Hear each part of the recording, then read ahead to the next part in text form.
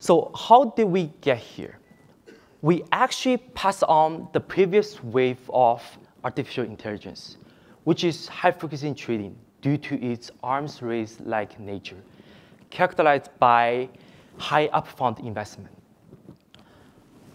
As we can see from those news articles, a good performance alone is not sufficient for a profitable business.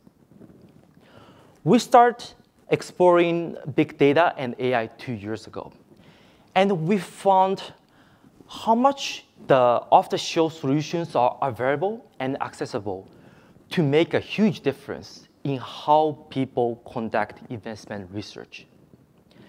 Therefore, this presentation is really about rethinking investment research productivity with big data and AI.